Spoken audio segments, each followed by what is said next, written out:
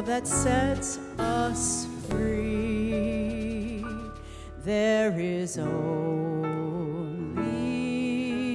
love. Oh, there's only love because there's only God. Let there be only God in our focus this moment. Yes, there's stuff going on out there, and there's things that'll happen this afternoon. And besides that, did I pick up everything I needed at the grocery store? There's all this stuff going on, and yet, for this hour, let us focus on something greater than ourselves, and greater than our concerns, and greater than our ideas, and all those things that try to distract us from being in this moment. And let us sink into the idea that the highest name for this thing that we can call God is love. And to know God is to know love, and to know love is to know an expression of the infinite. Thank you, sweet Spirit, for bringing us here, gathering us in consciousness, whether we are in this room or we are in someone else's room. Thank you for the connection, and let us know that, because there's truly only love. And so it is. So the theme for this month is establishing conscious community. And I'm sitting down because I want us to have a talk. Do you know that there's 5 words that men hate? Honey, we need to talk. That's what I heard. I don't know, because I'm the one saying it. I didn't know they hated it. No, I'm just kidding. I want to talk about this establishing conscious community thing. Last week, I started out with a quote by Brené Brown, and it is, "Connection is why we are here. We are hardwired to connect with others. That's what gives us purpose and meaning. Without it, there is suffering." Now, how many of you know Brené Brown? She's a sociologist, a professor, and she does research. She's a clinical researcher also in this idea of how people connect and how they interact with each other. So I'm reading a book of hers called Daring Greatly, which is the result of about 9 years of study, clinical study, lots of interviews, lots of putting ideas together. And what she found is that we are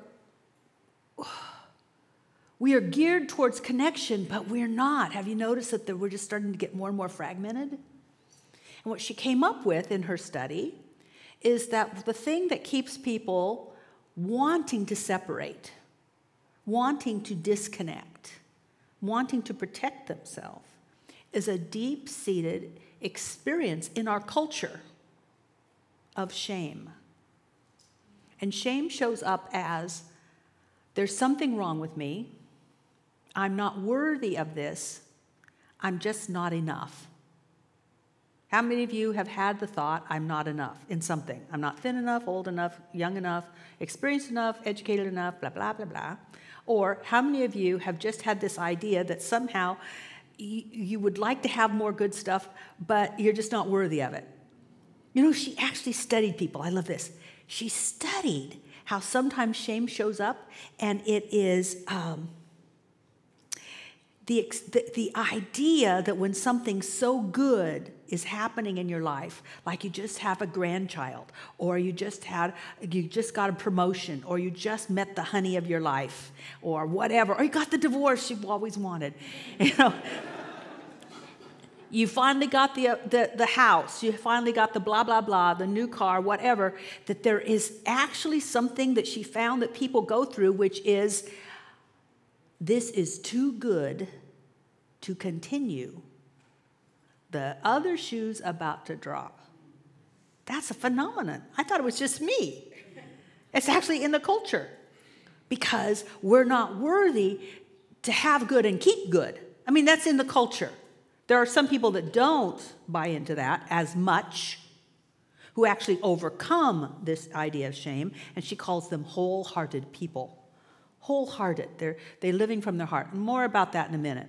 But anyway, so I gave that talk, a talk on this, because I'm just like, wow, this is so us as a culture. I don't know about you individually, but what I'm reading about and just hearing people's stories, I go, wow, this is true. And so I came up with a hack, a spiritual hack, and I gave it last week. And the spiritual hack is to just listen to this, just,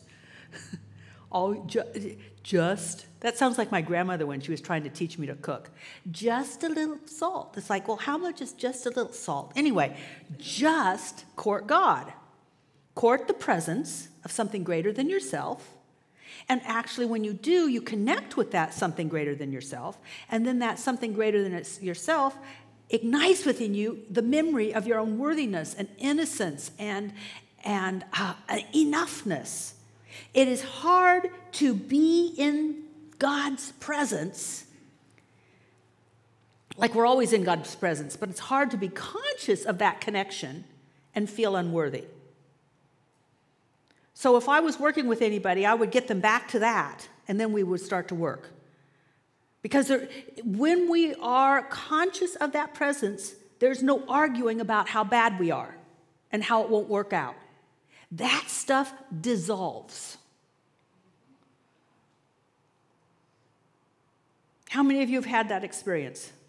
You meet up with something different. I'd like at least one hand. I mean, this is the Center for Spiritual Living. Somebody's done their spiritual work. Jeffrey May, if you don't raise your hand, your license is going away. I mean it. I mean, we had these, haven't we? But the thing of it is that sometimes we have them and then there's these long stretches in between having them again. And that's when we fall into the cultural consciousness, I'll call it, of not enough anything. Like I'm not enough of this or that. She actually says that what is feeding shame is the consciousness of scarcity. Scarcity. I haven't arrived yet. I'm not there yet. So, what I realized that yes, I want to facilitate within myself and my family and my friends and my center. I want to facilitate the experience of the connection with the infinite so that limited ideas of myself and my world dissolve. I want to do that. But I also want us to create a spiritual infrastructure so that as we are progressing on this road of life, and we're going from it's just little old me to God is showing up as me, there's a progression that we don't fall off into this downward spiral of I can't do it, I won't be able to do it, I'm all by myself. The talk title for today is, You Were Not Made to Go It Alone. And yet, when people get into trauma and drama, they separate and they go it alone. I have seen and met so many people who come back to the center after a while, and I hear the same story over and over again. I was having a hard time, and I had to just be by myself.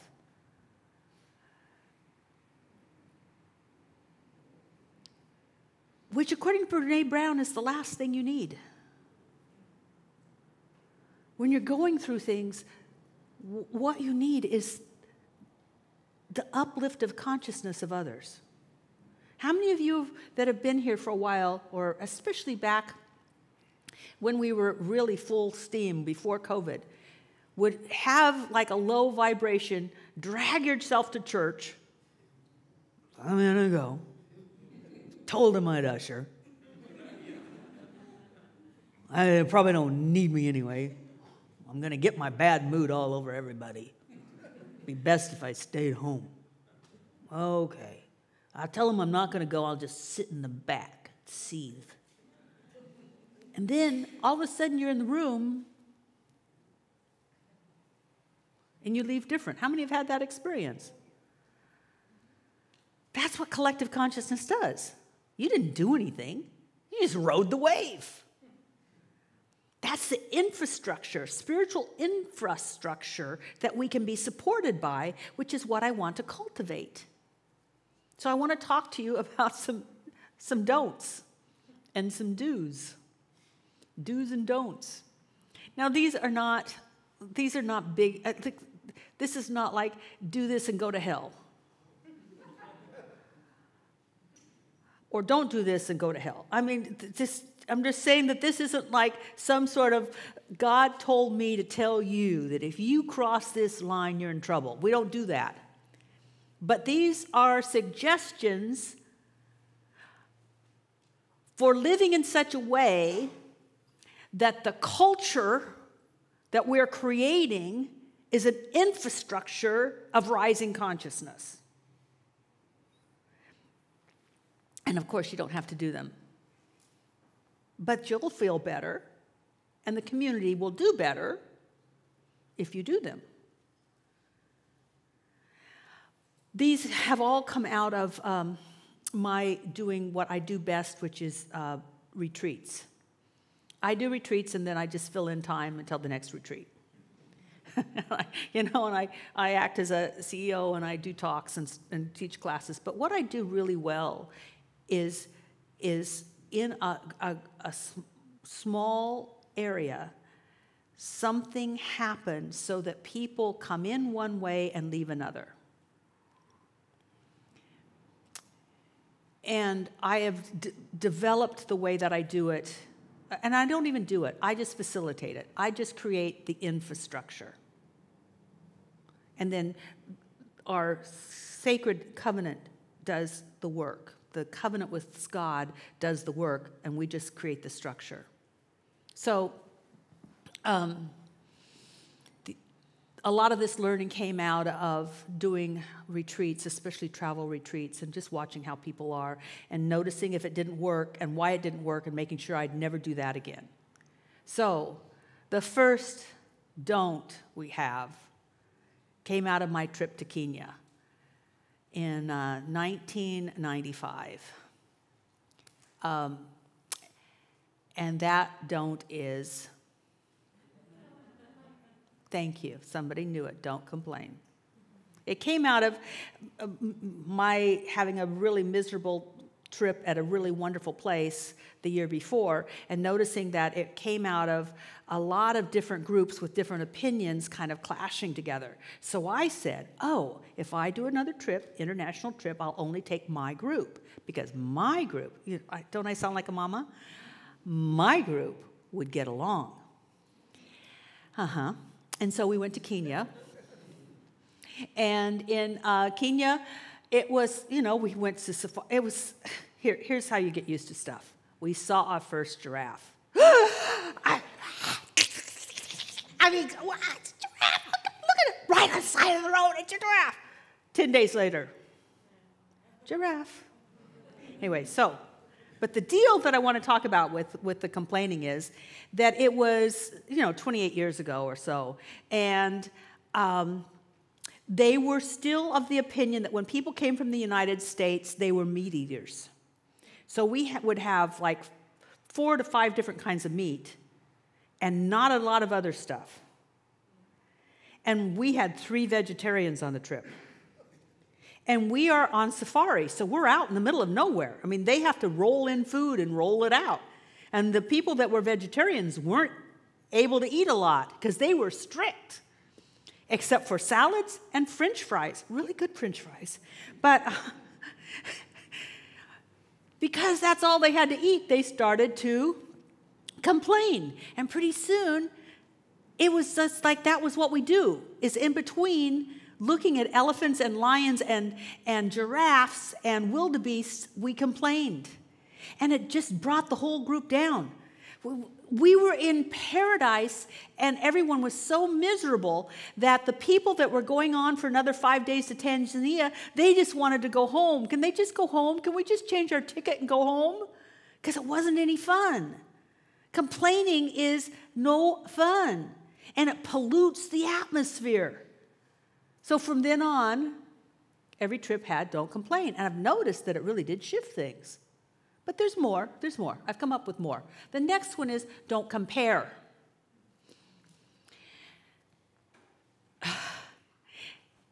And I compared.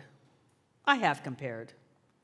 Comparing means don't rank an order of good and bad. Now, if you're going to go and buy tennis shoes, compare which shoes feel best on your feet. But we have a tendency to compare and rank order. You're not as good as this. That's not as good as that. It was better last time. I have to say this when we go to CBEC, because people will have a great experience at CBEC, our church camp, but it won't be the same this year because people are shifting. Things are shifting. We will not enjoy it if what we've done is compare everything to the time we had before. This is important in relationships. Do not compare your current relationship to the person that you thought you married. Because hopefully they've changed and you've changed, and to go back and say you used to be this way is not a recipe for happiness. And I've done this. I've taught a class called Inward Journey for a number of years. And I think it was about my 5th year that I got the perfect class for me. The perfect class. Because Glee was on TV, and somebody would say something, and somebody would think of a song that went with it, and we would burst into song. And Ray Hewell and Debbie Esposito were in class, and they were both dancers. And they would go into the middle, because we would be in a circle, and they'd go into the middle class, and they would dance. And then we'd start to dance, and we'd be singing, and then we'd get back to our lesson. I was in heaven. The next year, they didn't sing and they didn't dance. And when I would burst into song, they'd look at me like I was really crazy and stupid. Now, it took a lot of months for me to stop comparing the new class with the old class so that I could enjoy the new class. Comparing leads us to complaining, and it also leads us to the thing that I suggest we do not do if we want to build a community that is an infrastructure of healing. And that is, don't criticize. Don't criticize. To criticize means that you are finding something bad and you are judging it as wrong. It doesn't mean that you go along with everything. But I know that in your heart of hearts, you know what it's like to say, no, I don't want to do that, and then also know what it feels like to criticize that. Criticism affects the person doing it, and it affects the person receiving it. And it seems like we are really in criticizing mode lately. Like weird. I'm on a bunch of Facebook sites, and a lot of them have to do with horses. And so there's this gentleman who wanted to lease out part of his stables, and he was trying to tell people that he had room at his stable. And he was probably using voice text because there was no commas. He just started saying things, and it made sense while he said it, but when it printed out, it was tack room office, 4-horse bathroom. And I just couldn't stand it. I had to say, wow, how'd you get the horses in the bathroom and train them to go there? A little snippy. But I meant it as a joke. I thought he'd find it as a joke. And some woman landed on me and told me how unkind I was. And I was like, wow, okay.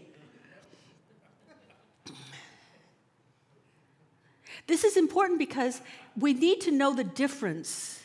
We need to know how not to do things so that we can allow ourselves to move into the next things that I want to talk about, which is good communication. That we truly look at, can I not compare so that I don't criticize, so that I'm not complaining, and yet we still can communicate. See, if I tell somebody something that needs to happen, but I don't come from a critical, complaining attitude, it's going to be easier for them to hear it. I need to fire my farrier. That's somebody that does horsey pedicures. And I need to do that because every time he works on my horse, she goes lame. And I love him. He's a good man, but he's not right for my horse. So I need to just say that in such a way and be courageous, courageous. Take the time to find that innocence and goodness within myself so that I can convey to him how much I like him, but he's not appropriate for my horse.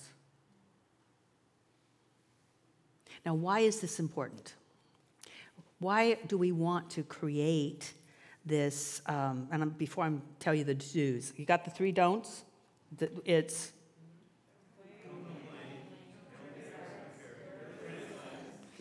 however you do it. This is why we need to do this, because if that's going on in the culture, if that's going on in your family, if that's going on in your office, if there's a lot of complaining and criticism and comparing to that, it just weighs things down, and people don't feel safe in evolving their spiritual self. They don't feel safe enough. There's no infrastructure for development, so what they do then is they remove themselves. When I get strong, I'll come back. This is what Brené Brown says. Over the past decade, I have witnessed major shifts in the culture of our country. I've seen it in the data, and honestly, I've seen it in the faces of the people I meet, interview, and talk to. The world has never been an easy place, but the past decade has been traumatic for so many people that it's made changes in our consciousness. From 9/11, multiple wars, the recession, to catastrophic natural disasters, and the increase in random violence and school shootings, we've survived and are surviving events that have torn at our sense of safety with such force that we've experienced them as trauma, even if we weren't directly involved. And when it comes to the staggering number of people who are now unemployed or underemployed, I think that every single one of us has been directly affected or is close to someone who's been directly affected by one of these things. Worrying about scarcity is our culture's version of post-traumatic stress syndrome. It happens when we've been through too much, and rather than coming together to heal, which requires us to be vulnerable, we get angry, scared, and at each other's throats. Do you see that?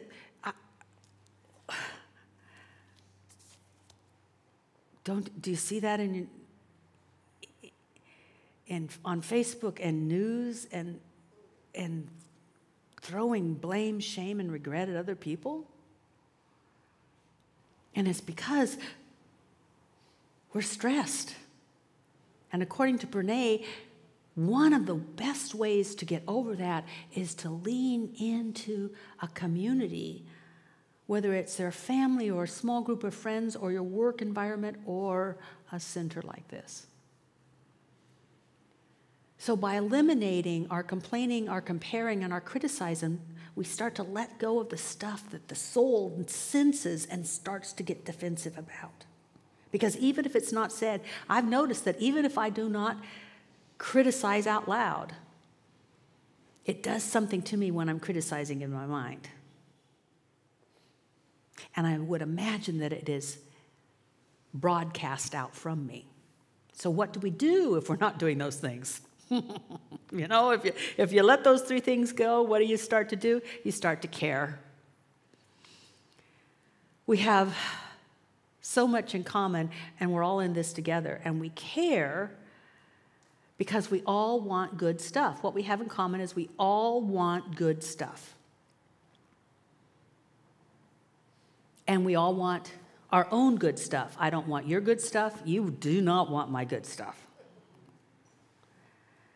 But I know what it's like to want something good, and so I know how I want to support you and you having your good. Because then we have an atmosphere of, wow, it's okay to want a greater life, a more expressive, free, creative, purposeful life. So we care, and then we contribute. What can we do to ease the burden of others? What can we do to celebrate their wins? What can we do to hold them up when it's hard for them to stand up on their own? How can we contribute? How do we make our family, our work environment, our spiritual center better? What is ours to do? What is ours to contribute? I'm not sure if it was the last trip or the trip before to Egypt. One of the women broke, I don't know, this arm up here, whatever this is called, on like the second day. And there were 12 more to go. She couldn't take her bags. I mean, we were all pitching in because we wanted her to have a great experience. It wouldn't have been fun if she was sitting on the boat and couldn't go places with us. So she was held figuratively and literally by the group so that she could make all of the monuments and take in all the scenery and go to all the events. You contribute. You care, you contribute, and then you connect. You seek out people that you have not known before because they might have something wonderful to say to you, or you would be just the person that needs to say the right thing to them. You connect. And sometimes that takes courage. I am a recovering shy person. So for me to go up to someone I do not know, I just have to take a deep breath. Now it's, do I seem shy to you right now? No. But you're back there. Look at the space I've got. I could do all sorts of things.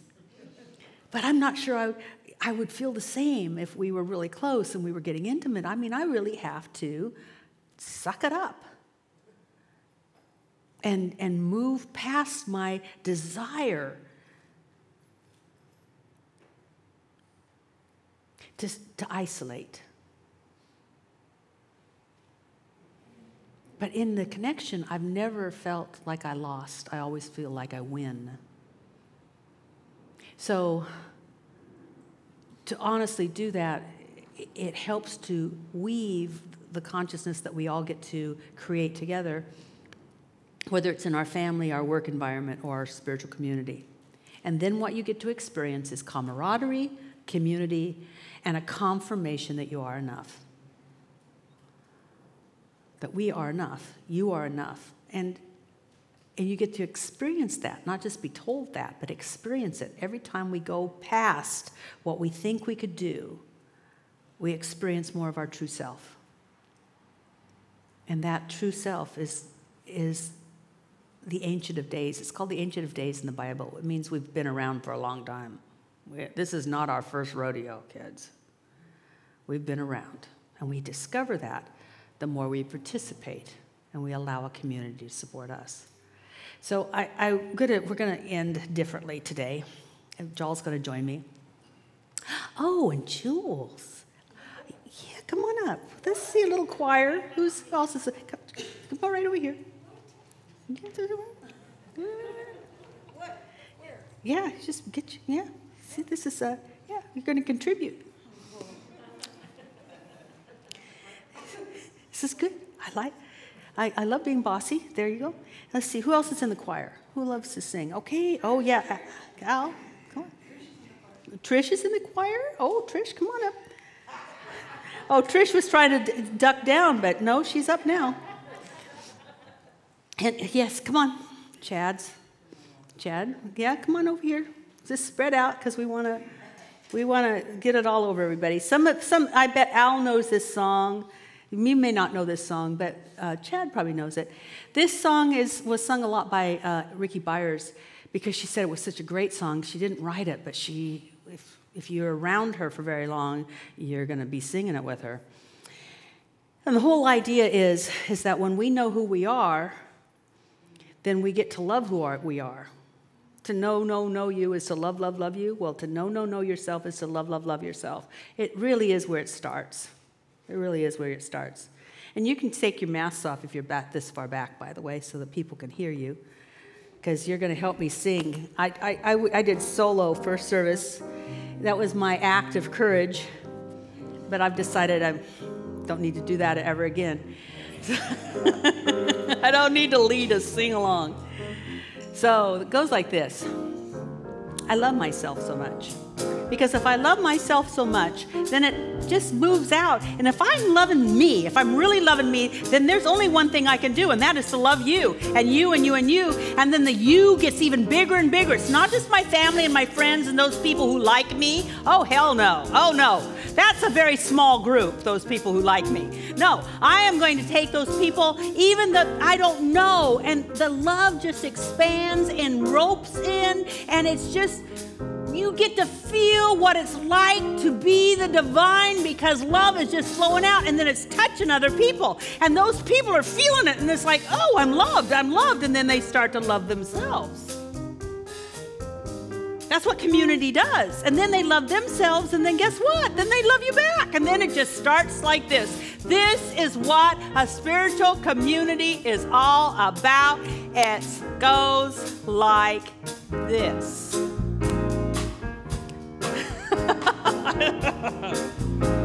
I love myself so much that I can love you so much, that you can love you so much, that you can start loving me. And there's hand motions.